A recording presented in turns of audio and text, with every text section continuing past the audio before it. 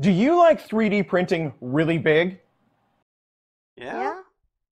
Do you like practical 3D prints? Yeah. Do you like sitting on things? Oh, yeah! Then you need your own 3D printed bar stool. Yes, this is my very own 3D printed bar stool, and it was printed on a hang printer. And if you don't know much about hang printing, I suggest you go check out this video here. Before we get into the specifics of how I got this done, let's go back and let's see the time lapse.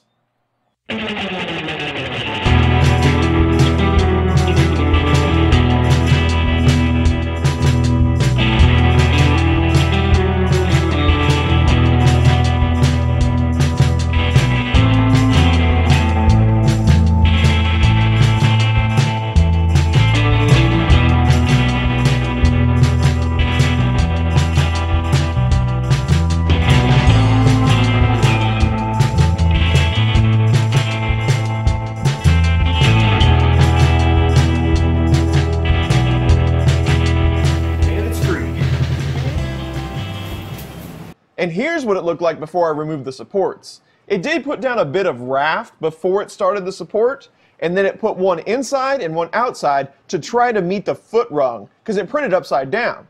I did put some toothpicks on top of the support underneath the foot rung to help support the bridge. It wasn't the most elegant solution, but it did work in a pinch. And here's what it looks like after most of the support has been removed. I am going to go back through and clean it up with a heat gun a little bit, just to get rid of some of the strings and a few of the uneven layers. The bulk of the support material weighed in right around 600 grams. And that gets us up to what the stool looks like currently. Now this model was created for this print by our good friend Rickie Tanner over at Tanner 3D. I did try some other models and scale them up, but the scaling didn't work out so well, so Rickie was kind enough to make me my own model at scale, and it was much appreciated. Now this print technically did fail. It's supposed to be 4 centimeters taller than it actually is. During the last 5 hours of the print, I came down and it was printing air, and I decided to call that good enough. Now where it stands, this model is 67 centimeters high and just shy of 48 centimeters wide. Again, the model was printed upside down, and I was printing on top of some particle board with hairspray on it. During the first part of the print, I did have the nozzle a little close, and I brought some of the print bed with me when I detached it, but that can be sanded off pretty easy. This was printed at a 0.75 millimeter layer height with a 0.8 millimeter nozzle. It was printed at 30 millimeters a second. It has 4 top shells, 4 bottom shells, and 4 outer shells. It has 10% infill, and it weighs just over 4 kilograms. It took a little over 5 spools of filament to complete. And as far as print time, this is a screen grab of my Octoprint instance right after I canceled the print. I was almost 191 hours in, and I had a little while longer to go. If I were to do this over again, I'd definitely do a lot of things differently. One, I would have created my own supports in Mesh Mixer instead of letting the slicer do it for me. The outcome of the model would have been much better. 2, I would have added a filament sensor before I got started, because staying up late at night waiting for the filament to run out is just ridiculous. And 3, I'd add a battery backup, because worrying about the power blips for 14 days straight is grueling. And yes, I said 14 days straight because I could only print on the printer for about 12 to 16 hours a day because it's so loud. I also had quite a few layer shifts during the print.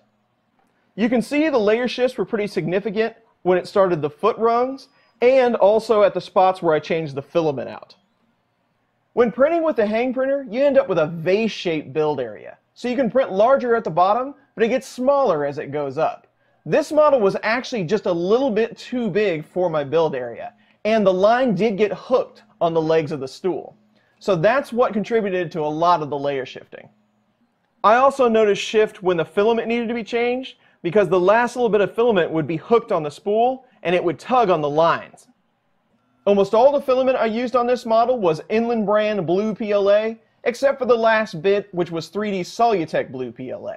I printed everything at 225 degrees Celsius. I did have some problems with layer adhesion on the top, but when printing at this layer height, you're probably going to have to play around with speeds and temperatures to get things to work correctly. I'm definitely going to try this kind of thing again, and I'm really happy with the results that I achieved.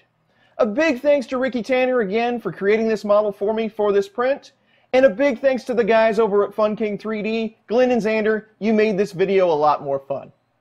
I hope you enjoyed this video. If you did, please consider giving it a thumbs up or subscribing to my channel. If not, leave your thoughts in the comments below, and as always, thanks for watching. Now the only thing we have left to do is to test this thing out.